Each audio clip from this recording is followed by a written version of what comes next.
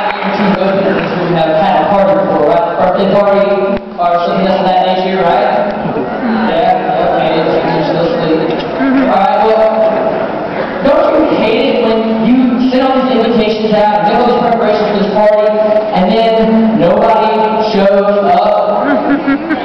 That's not how Jesus feels when we don't accept his invitation to go out for him to become our Savior.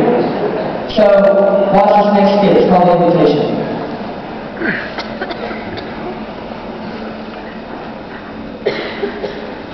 Madam Secretary, I see we have a few responses to the invitations I sent out. You can send in the first guest, please.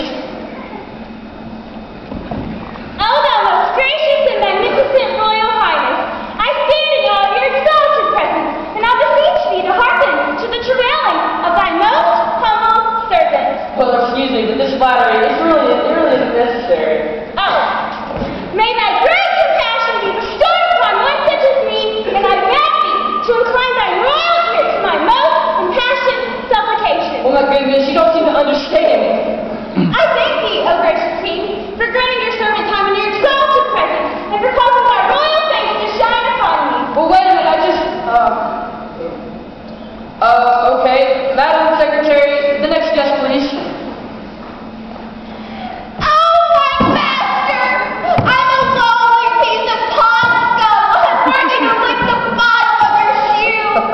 I apologize that a slimy little worm, am wasting your time, but I will remove myself from your presence before you have the opportunity to squash me like the poor, worthless wretch that I am. Well, I would really just like to talk to you. Can I help you up? Oh no! You must not lower yourself to such a task. I'm a pond scum on the bottom of the pond. I just wanted to tell you that you must have wasted your time by sending me a stamp and an envelope with the invitation. I'm so sorry that I'm worthless. Please don't destroy me for my worthlessness. Well, let's do that. I want you to have the invitation. Oh dear. Okay, Madam Secretary, the third guest, please. You attacked me big man!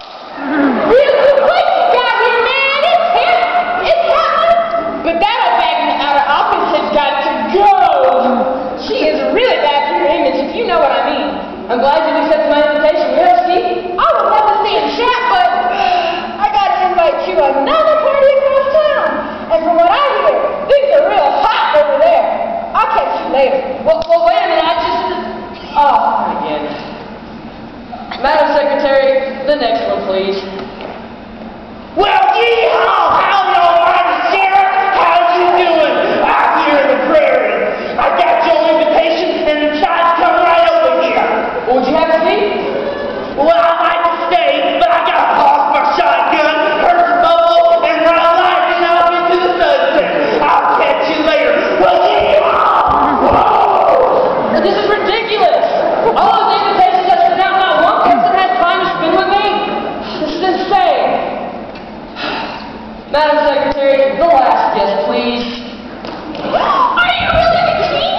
Well, of course I am. You're a brave little girl to come here on your own. What's your name? Jenna? Well, it's nice to meet you, Jenna. Would you have a seat? Yes, sir. Now, is there anything you would like to ask me for or say to me?